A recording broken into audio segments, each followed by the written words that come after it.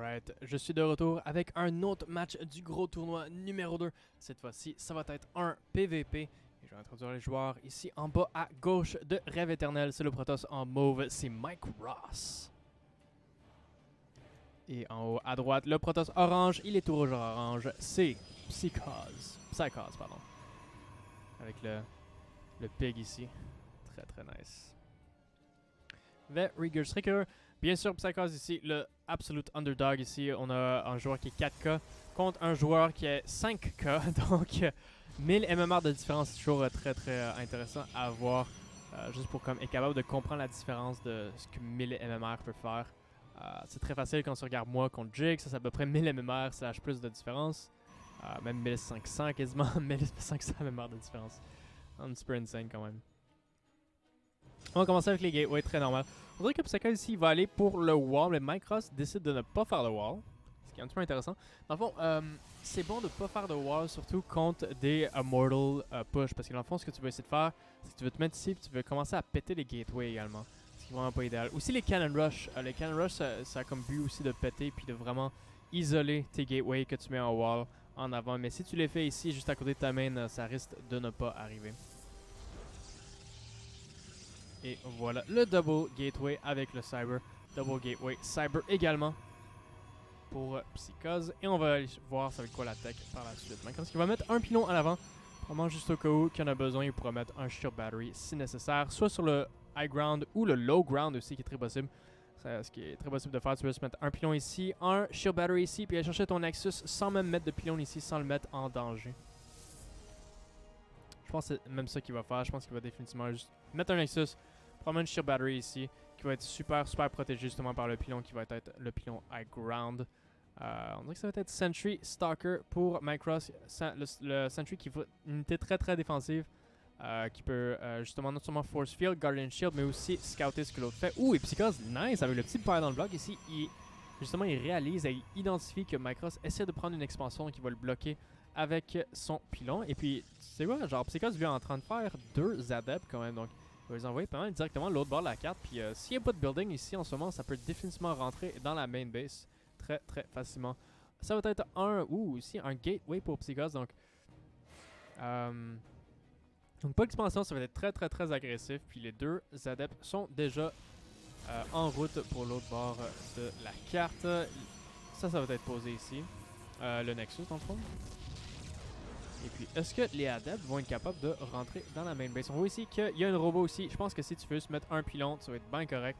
Le probe qui va être en position, il voit les adeptes. Ouais, il voit les adeptes. Et le probe est en position, il va pouvoir faire le pylon ou le shield battery. 1, 2. La raison pour laquelle tu voudrais faire un shield battery au lieu d'un pylon, c'est une raison très simple. C'est qu'un shield battery a un petit peu moins de vie. Donc, dans le fond, ça va... le HP ici va augmenter plus rapidement parce que justement c'est toujours par rapport au max HP sur le temps. C'est un petit peu plus je pense en fait c'est le même temps qu'un pylon, mais ça a moins d'HP, donc ça va le HP va se générer plus rapidement. Donc pardon. Si jamais tu as 2 adeptes qui attaquent un pylon qui viennent commencer, c'est sûr qu'ils pètent le pylon, donc mais ils vont jamais être capables de péter le shield battery. Ok, il se capte ici le shield battery avec le Nexus. Il sait qu'est-ce qui se passe. Et puis le Oracle va être en route également avec... ok, un Twilight Cancel, un Robo également. Il y a déjà 2 Stalkers en position, donc je pense pas que le Oracle va faire grand chose. Ok, il pick off le Adept en fait. Et puis... On a-tu un Oracle déjà ou pas encore? Non, pas encore en fait. En fait, il y a juste 0 unité pour Psykkoz en ce moment. Première unité ici, le Oracle qui s'en vient. Et puis pour le vrai, juste avec un seul Shield Battery, je pense que tu peux pas mal sauver tous tes probes, pas de problème. Parce que... il va te falloir 2 Oracle pour être capable de one-shot les probes, puis il est capable de, dans le fond, faire plus de dommages que ce que le shield battery peut faire. Parce que, ben, dans le fond, si tu one-shot quelque chose, ben, le shield battery n'a pas le temps de heal, right? So, ça fait pas de sens, right?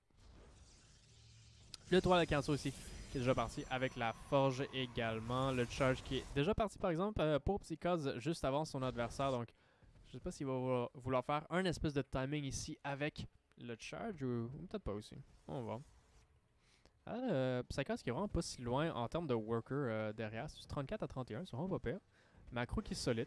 C'est solide, définitivement. Le charge qui est parti également pour MikeRoss ici avec le +1. Par contre, la forge ici pour Psykkoz est un petit peu plus late, mais son charge est plus rapide. Oh, ok, c'est ça. Il attendait les deux Oracles ensemble.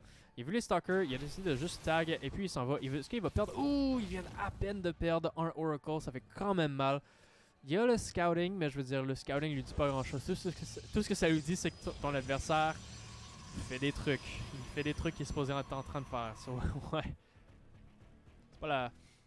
Il vient pas de reveal un Dark Shrine, mettons, là, tu sais. Oh, Warpism qui est sorti. Ok. On va peut-être aller chercher. Voir si on peut aller chercher du dommage avec ça. Puis les Stalkers qui attendent impatiemment quelque chose à défendre dans la main. Le plus d'attaque est quasiment fini aussi. Je sais pas en fait si c'est peut-être MikeRoss qui va aller faire un timing plutôt. On dirait pas qu'il semble vouloir aller chercher une troisième base. Plutôt, il va aller chercher 4 gateways. Et puis Psykkoz va faire l'opposé. Au lieu de 4 gateways, il va mettre un Nexus.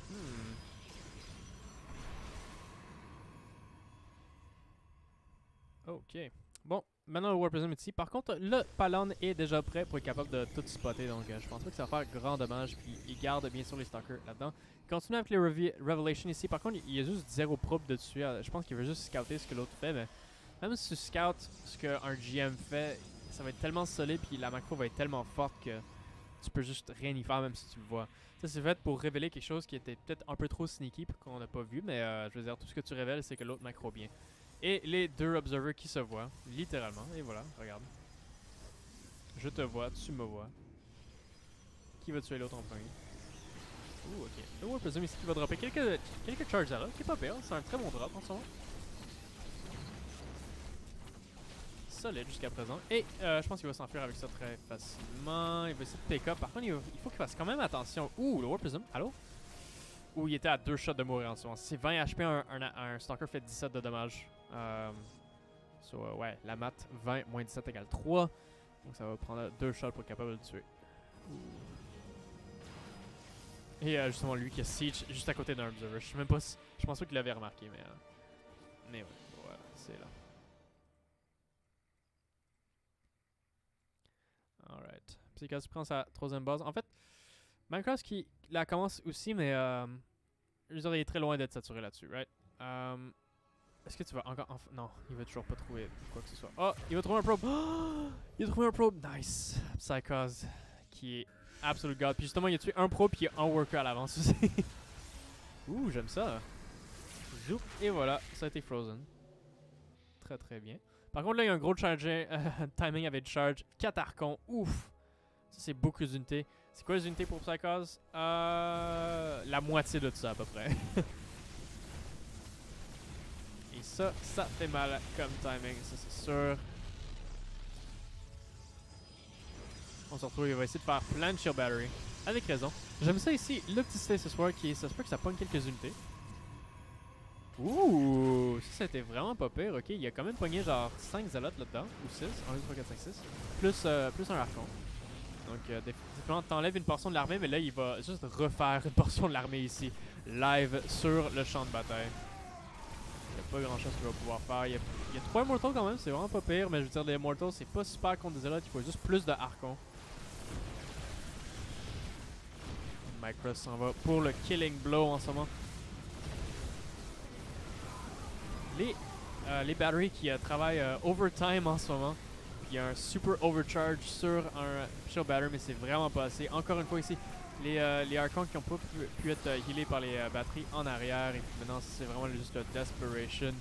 Warpin en ce moment, il y a juste tellement de zealotes, beaucoup trop de production, beaucoup trop d'unités de la part de MikeRoss. Et il va rouler par-dessus l'armée et l'expansion de Psykkoz en ce moment. Psykkoz qui réalise qu'est-ce qui se passe. Il va essayer de faire un mini Warpin de 3 zealotes en haut, mais ça va être le GG. Et la victoire s'en va au joueur Protoss en mauve MikeRoss.